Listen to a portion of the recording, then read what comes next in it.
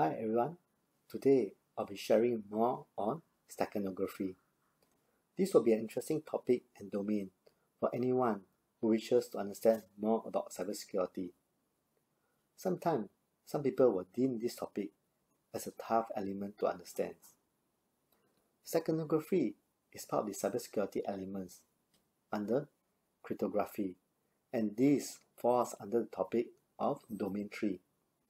Security Architecture and Engineering in CISSP, Certified Information System Security Professional.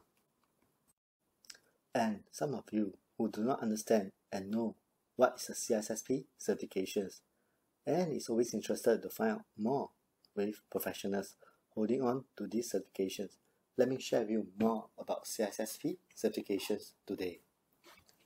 CISSP is an independent information security certifications granted by the International Information System Security Certifications Consortium, also known as IC². This is considered a gold-plated certification, and anyone holding on to this certification is deemed to have obtained a high-level understanding in cybersecurity and will be looked upon. At this point of time, some of you might wonder why all of a sudden I'm sharing about steganography. The interesting part of this is that I can demonstrate the concept using command prompt and images. So it will be easier for us to watch, imagine, understand the concept behind this. So this will be just like how we understand and learn a new concept. For a start, let's understand the meaning behind the concept of steganography. This interesting word is derived from the Greek word meaning cover writing. In a layman understanding, the meaning behind is to cover or hide a message, so unintended users or receiver will not be able to read or guess the meaning behind the message. The message we are referring to will be the term writing. So to cover the trace and to hide all the writings. Also, the end goal for this method is to ensure that the hidden data will and cannot be detected by anyone else except for the intended party. There's also a secondary goal, like to prevent extractions from the cover file without destroying the cover.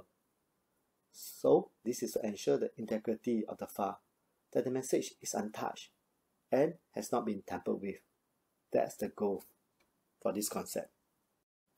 So now that we are clear that this is a method of information hiding, until now we have talked a lot about images, but this method does not just apply to an image file. While the image file is one of the most common or mostly used and most frequent used media, there are other data or file types that are possible for hiding messages as well. This file will include audio file, video file, text file, and the scariest of all will be executable file and programs. So let us now take a look at the applications of steganography using our command prompt. So right now we have a basic understanding of what is steganography. So in summary and a quick recap, steganography is to hide image in another image so that people will not realize that this is an encrypted or hidden file. So before we start our practical lesson for today, I always want to remind and ensure everyone that Windows is up to the latest patch and your antivirus is of the latest patch as well. That's to keep your security up to standards. So let's proceed to our command prompt by typing CMD under the search icon. So before we start anything, I just want to show off us the file that I created for today's test.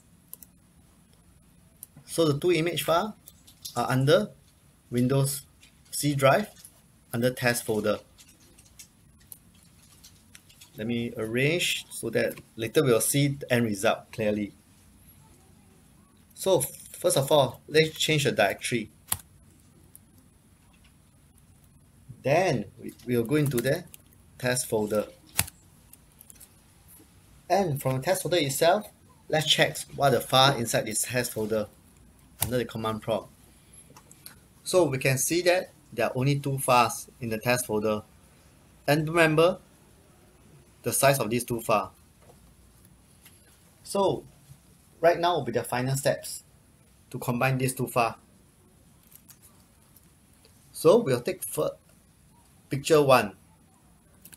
So our first JPEG file, which will be the main file, and we'll hide picture 2 into picture 1. You can see this picture 2 and this picture 1. So the command is very simple. Copy /B. B stands for binary. First picture file plus second picture file. And today we are going to have the end result. So I'm going to name the result file as result. So, and let's click enter. So you can see that the second file is hidden into first file. And let's do a test again. So you can see consists of 3 files right now, and the data multiplied by 2. Why did it multiply by 2? Because the result file is equal to the first and second file. Let's take a look at the property of the first file, 8.22 KB. Property of the second file, 9.84 KB. And the property of the third file will be combination of the first and second file.